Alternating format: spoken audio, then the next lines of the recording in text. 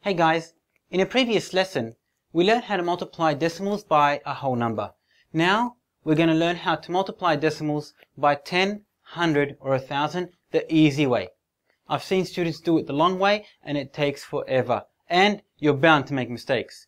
This way, very easy, very straightforward. As I've always taught you, I always show you the easy way. Let's do it. We have an example, 5.29 times 10. 5.29 times 10, what we got to do is we look at where the decimal point is. And we're multiplying by 10. We ask ourselves, how many zeros does 10 have? We look, 10 has, of course, 1 0. So, we grab the decimal point and we're going to move the decimal point once to the right. Why once? Because 10 has only 1 0. So let's see how it's done. So the decimal point here, we want to move it to the right. When we multiply by 10, 100 or 1,000, we move to the right. Let's see how it's done. 5.29 times 10. 10 has 1 0, so we move once to the right. So we carry the point and we move it once to the right. Our answer will be 52.9. 52.9. See how we move the point once to the right because we're timesing by 10. 10 has 1 0, so we move once to the right. Let's see another example.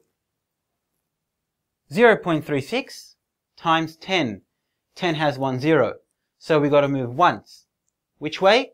To the right. So 0.36 times 10, which means we're going to move the point. We're going to grab it and say, you don't belong over here, you belong over here. So all of a sudden, we have 3.6. Put it there. It's going to be between the 3 and the 6.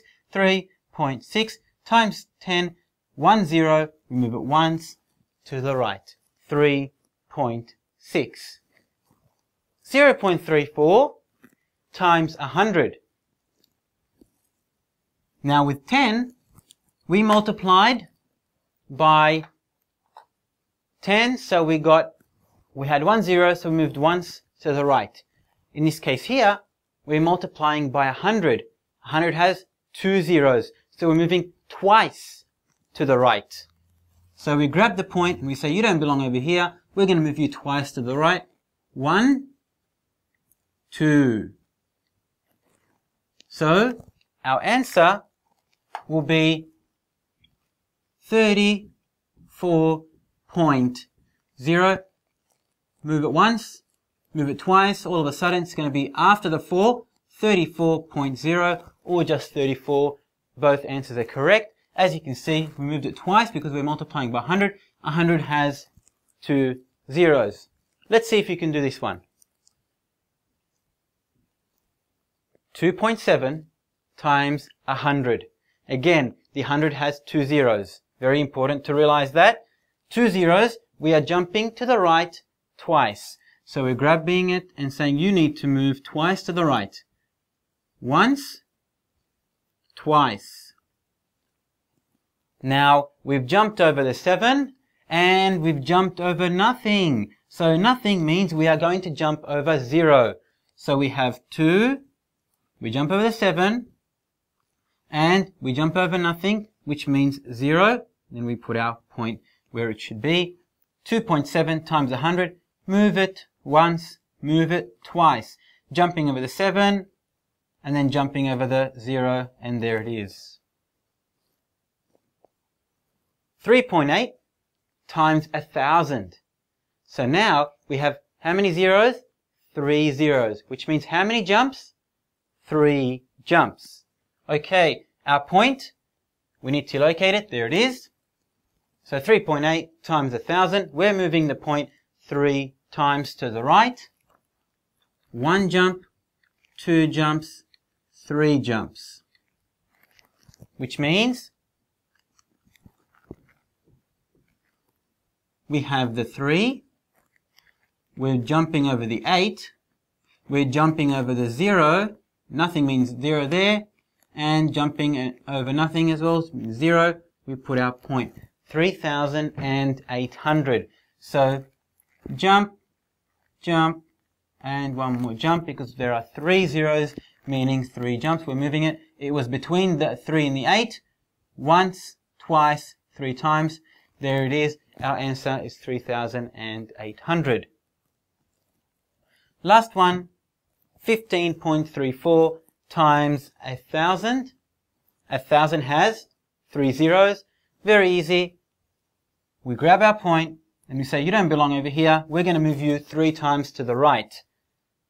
1 jump, 2 jumps, and 3 jumps.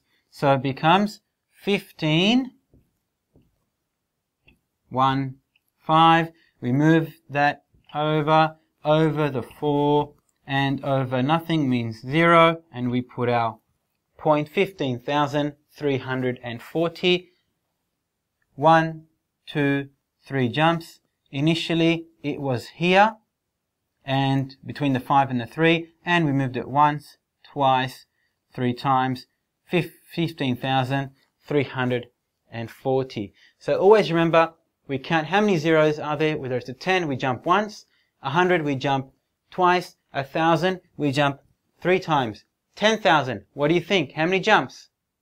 4 jumps. We're jumping over 4 numbers, as you can see, and we put our point to clarify. 15,340. Very easy. Always get used to the easy way. We're jumping, and it's always good to show the arrows. That way you're showing you're working out. You won't make a mistake. And even if you did make a mistake here, you will go back and check, and you'll fix your mistake once again, and you'll get it correct as always. Easy, straight to the point, follow the steps, and you'll never make a mistake.